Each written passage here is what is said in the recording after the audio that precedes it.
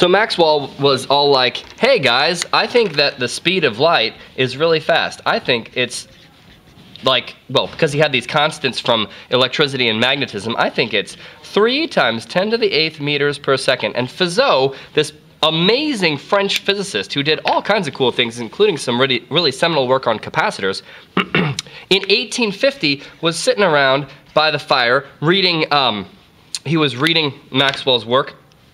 And he says, well, let's figure out exactly how fast light goes. Now, think about that. How the heck are you going to find out how fast light goes if somebody just told you they think it goes 300 million meters in a second? That means it's going well more than all the way around the world within 1 second. That's going to be a pretty tricky thing to measure. So it's 1850, and here's what he does. He takes a mirror, and it's only like semi-glazed mirror. This is a pretty typical thing that we used in physics. It's a semi-reflective mirror, and that means that some light can get through it, and some light will be bent off of it. So that mirror is sitting right there, and he's going to take that, well, here, look at this. There's a semi-reflective mirror. Okay.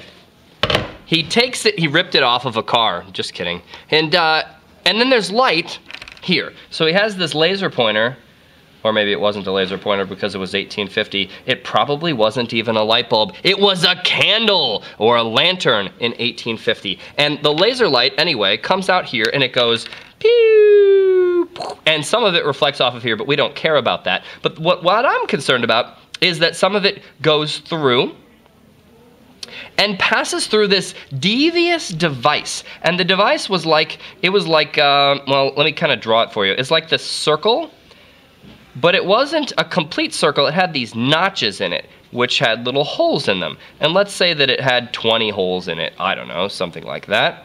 And it looked like this. So this guy, if you spin it, enables light to get through sometimes. And if I spin it fast enough, you can kind of see through it. Let's see that. Can you kind of see through that? Probably not, because it's kind of dark, but I can, and I can see through it sometimes. Now the beautiful thing is, the laser beam would only get through this sucker sometimes. So let's say the laser beam made it through.